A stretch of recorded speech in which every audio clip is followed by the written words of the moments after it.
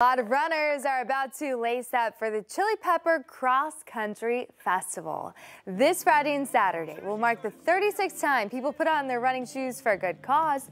The running fun starts on Friday at 5:30 in the evening with the Tom Lewis 1-mile Pepper Dash at the U of A Cross Country course.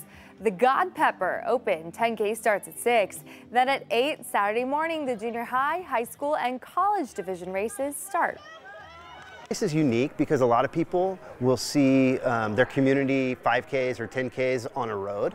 And so this race is a little unique because it's on a cross-country course. And so it's a way that you can compete on the University of Arkansas's cross-country course here in Fayetteville.